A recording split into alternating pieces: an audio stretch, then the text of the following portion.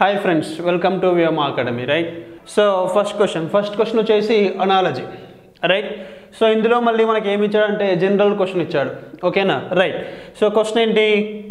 Tanning is related to leather, then pyrotechnics is related to dash. ఇది మన general question, ఓకేనా? Right. So ఇక్కడ మనం ఎలా అర్థం చేసుకోవాలి, క్వశ్చన్లో ఏమి ఇచ్చారు ఫస్ట్ మనకు క్లారిటీ ఉండాలి, okay? Right. Tanning is related to leather అంటే లెదర్ ఇండస్ట్రీకి రిలేటెడ్గా ట్యానింగ్, ఓకేనా?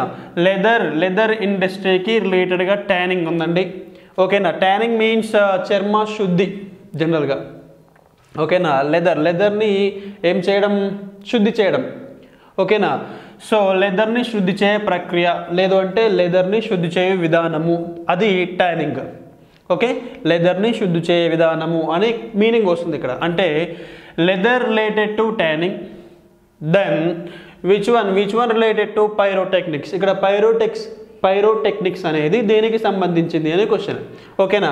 రైట్. లెదర్కి రిలేటెడ్గా ట్యానింగ్ ఉంటే మరి పైరోటెక్నిక్స్ అనేది దేనికి రిలేటెడ్గా ఉంటుంది అంటున్నాడు.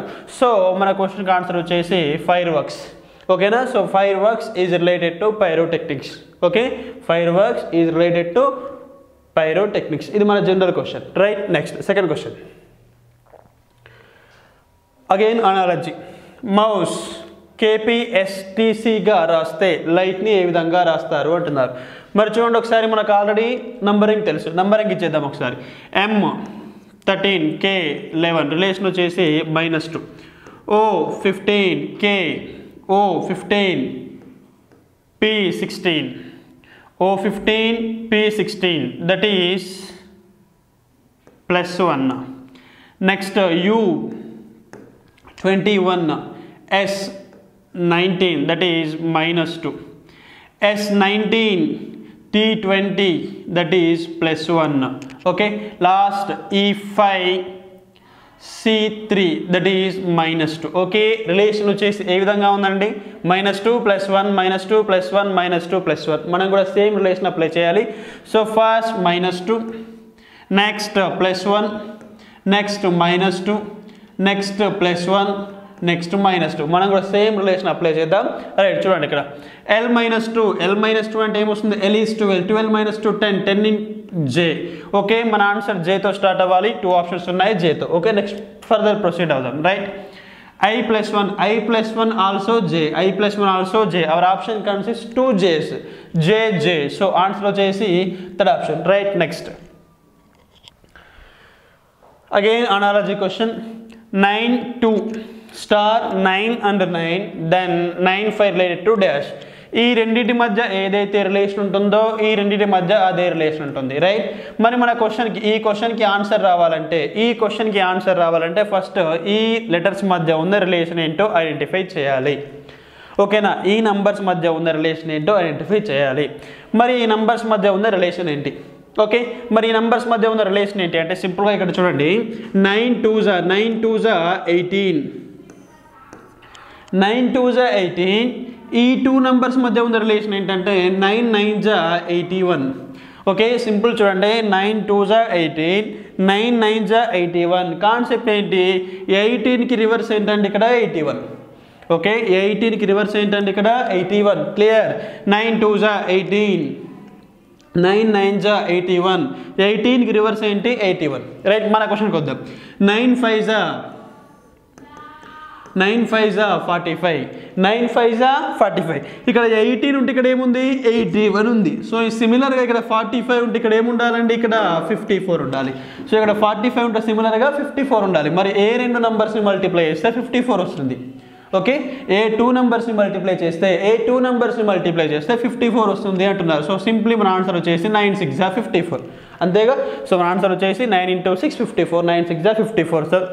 సో ఆన్సర్ ఏమవుతుందండి? Second option, right? Next right. Missing number 84 14 12, 81 18 9, 88 (11), ఓకేనా? ఈ question mark value find out చేయాలంటే ఫస్ట్ మీకు ఇచ్చిన నంబర్స్ మధ్య ఏ రిలేషన్ ఉందో ఐడెంటిఫై చేయాలి, ఓకేనా? రైట్. సింపుల్ చూడండి, ఇక్కడ ఈ నంబర్స్ మధ్య ఉన్న రిలేషన్ ఏంటి, దీన్ని చూడగానే మనకి ఏం తెలుస్తుంది, మనకు టేబుల్స్ పర్ఫెక్ట్గా తెలిసి ఉండాలి. దీన్ని చూడగానే నాకు ఏం ఐడియా వస్తుంది, ఏం స్ట్రైక్ అయింది అంటే లిజన్, ఇక్కడ 12 ఉందండి, 12 to 84, 12 to 84 రిలేషన్ ఏంటంటే 12 7ల 84, అంటే 12ని 7తో మల్టిప్లై చేస్తే 84 వస్తుంది, అవునా కాదా? అంటే కాన్సెప్ట్ ఏంటి, 12 7ల 84. మరి 7 ఎక్కడి నుంచి వచ్చింది అంటే 14లో హాఫ్. ఓకేనా, ఆ 7 ఎక్కడి నుంచి వచ్చిందండి, 14లో half. So clear. So answer వచ్చేసి ఇక్కడ 14 ఉంది అనుకోండి, 14లో హాఫ్ ఎంత అండి 7, 14 ఉంది కదా, 14లో హాఫ్ ఎంత 7, 12 7ల 84 మ్యాచ్ అయింది. ఇక్కడ 18 ఉంది కదండి, 18లో హాఫ్ ఎంత అండి 9, 9 9 జా 81. క్లియర్. ఓకే, 14లో హాఫ్ 7, 12 7ల 84, 18లో హాఫ్ ఎంత 9, 9 9 జా 81. మరి ఇక్కడ ఏ నెంబర్ ఉండాలి ఇక్కడ? ఓకేనా, జనరల్గా ఇక్కడ 11ని దేంతో మల్టిప్లై చేస్తే 11ని దేంతో మల్టిప్లై చేస్తే 88 వస్తుందండి, 8తో మల్టిప్లై చేయాలి, 8తో మల్టిప్లై చేయాలి. మరి 8తో మల్టిప్లై 11 8 జా 88, మరి 8తో మల్టిప్లై చేయాలంటే ఇక్కడ ఏముండాలి, ఇక్కడ 16 ఉండాలి, అవునా కదా? మన కాన్సెప్ట్ ఏంటి, 14లో హాఫ్ 7, 12 7 జా 84, 18లో హాఫ్ 9, 9 9 జా 81, దెన్ 16లో హాఫ్ ఎంత 8, 16లో హాఫ్ ఎంత 8, 11 8 జా 88. అర్థమైంది కదా కాన్సెప్ట్? అయితే ఇక్కడ డైరెక్ట్గా 8 ఉండాల్సింది కాదు, 16 ఉండాలి. ఓకే, 16లో హాఫ్ 8, 11 8 జా 88. Clear, right. సో ఆన్సర్ వచ్చేసి ఏ ఆప్షన్ అంటే ఇక్కడ 4th ఆప్షన్. నెక్స్ట్ మళ్ళీ ఒక మిస్సింగ్ నెంబర్ ఇచ్చాడు, రైట్. సో మరి క్వశ్చన్ మార్క్ ప్లేస్లో ఏమొస్తుంది అంటున్నాడు. ఆ క్వశ్చన్ మార్క్ ప్లేస్లో ఏమొస్తుంది తెలియాలంటే ఫస్ట్ ఇక్కడ ఉన్న సీక్వెన్స్ రిలేషన్ ఏంటో చూడండి. ఇక్కడ 3 4 5 58 వాటి మధ్య ఉన్న రిలేషన్ ఏంటి? ఓకే, మీరు నంబర్స్ని బాగా అబ్జర్వ్ చేయండి. వాటి మధ్య ఉన్న రిలేషన్ ఏంటి అంటే 3 into 4 into 5. ఓకేనా, 3 into 4 into 5, 3 4 జా 12, 12 5 జా 60, 60 - 2, 60 - 2 ఆన్సర్ ఏంటంటే ఇక్కడ 58. అంతేగా, రైట్. ఇదంతా మల్టిప్లై చేస్తే మీకు ఏమొచ్చిందండి 60 వచ్చింది. 60 - 2 ఎంత అండి 58. సో మరి సెకండ్ కాన్సెప్ట్ కూడా చూద్దాం, సేమ్ అప్లై అయిందా లేదా చూడండి ఒకసారి. సెకండ్ కాన్సెప్ట్ ఏంటి, 5 6 జా 30, 32 జా 60, right? 5 6 జా 30, 32 జా 60, 60 - 2 58, right? నెక్స్ట్ కాన్సెప్ట్ ఏంటి, 8 into 4 into 2, 8 into 4 into 2, 8 4 జా 32, 32 into 2 64, 64 - 2, 64 - 2 is 62. మ్యాచ్ అయింది కదా, సేమ్ లాజిక్ అన్ని ప్లేస్లో వర్కౌట్ అవుతుంది. సో మనం కూడా సేమ్ లాజిక్ వర్కౌట్ చేద్దాం. మన క్వశ్చన్కి ఆన్సర్ ఏంటండి, 7 into 6 into 3, 7 into 6 into 3 minus 2, 7 into 6 into 3 minus 2 is our answer, right? 7 6 జా 42, 7 6 జా 42, 42 into 3, 42 into 3 126. ఓకేనా, 42 into 3 126, 126 minus 2 ఆన్సర్ 124. ఆన్సర్ వచ్చేసి 124. So option 4th. ఓకేనా, మళ్ళీ ఒకసారి 7 6 జా 42, 7 6 జా 42 into 3, 42 into 3 126, 126 minus 2, 126 minus 2 124. So answer 4th option, right. Next, కింద ఇచ్చిన సమీకరణము సత్యము కావాలంటే ప్రశ్నార్థకము స్థానంలో ఉండే గుర్తులు ఏవి? రైట్. ఈ క్వశ్చన్లో ఇక్కడ క్వశ్చన్ మార్క్ యాడ్ చేసుకోండి, ఇక్కడ కూడా క్వశ్చన్ మార్క్ యాడ్ చేసుకోండి. ఓకేనా, right. So 15 question mark, 24 question mark, 3 question mark, 6 question mark, 17. ఓకేనా, మరి ఈ సమీకరణము సత్యము కావాలంటే ఈ క్వశ్చన్ మార్క్ ప్లేస్లో ఏ సింబల్స్ ఉండాలి అంటున్నారు.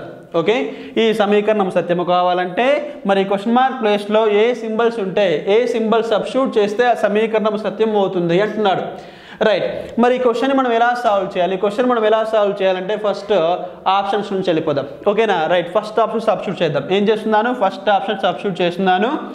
15 క్వశ్చన్ మార్క్ ప్లేస్లో ప్లస్, నెక్స్ట్ 24 క్వశ్చన్ మార్క్ ప్లేస్లో డివైడెడ్ బై 3 క్వశ్చన్ మార్క్ ప్లేస్లో మైనస్, 6 క్వశ్చన్ మార్క్ ప్లేస్లో ఈక్వల్ ఏంటండి 17. ఈక్వల్ తర్వాత ఏముందండి 17.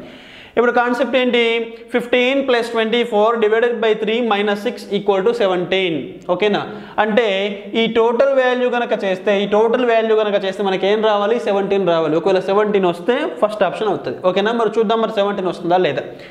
సో మనకేం తెలుసు ఆల్రెడీ మన లాస్ట్ పేపర్స్ నుంచి చూస్తున్నాం బోర్డ్ మాస్ రూల్. ఇక్కడ బ్రాకెట్ లేదు, హాఫ్ లేదు, డివిజన్ ఉంది, మల్టిప్లికేషన్ ఉంది, అడిషన్ ఉంది, సబ్ట్రాక్షన్ ఉంది. So division, multiplication, addition, subtraction highest priority goes to division. First division చేయాలి. ఓకేనా, చేద్దాం. 15 ప్లస్ డివిజన్ చేసాం అనుకోండి 24 డివైడెడ్ బై 3 అంటే 3 1 జా 3 8 జా 24 కదండి, రైట్? 3 8 జా 24, దట్స్ వై 15 ప్లస్ 8 మైనస్ 6. ఓకేనా, 15 plus 8 minus 6. 15 plus 8 is 23. 15 plus 8 is 23. 23 minus 6 is 17. 23 minus 6 is 17. 17 equal to 17. 17 వచ్చిందా లేదా? ఓకేనా, క్లియర్. 15 ప్లస్ 8 23. 23 మైనస్ 6 17. 17 వచ్చింది కదా. ఓకే, ఏ ఆప్షన్ సబ్స్టిట్యూట్ చేస్తే మనకి సమీకరణం సత్యము అయింది అండి? ఇక్కడ first option. That's why our answer is first option.